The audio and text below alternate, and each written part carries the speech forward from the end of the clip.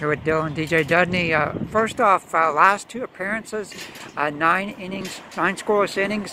How well are you pitching right now? How good are you feeling out on the mound right now? I'm feeling pretty good. I just got back from that injury, so I was just anticipating getting back, and I'm pretty happy to be back. And I've known that I can do this type of stuff, and I've just been waiting on my opportunity, and now I get my opportunity.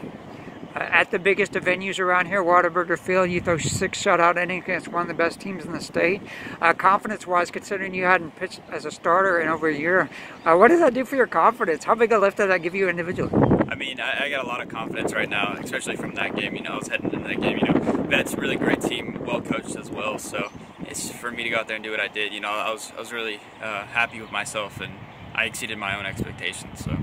Coach Marcelo was calling your stuff electric that night, said you had a really good slider.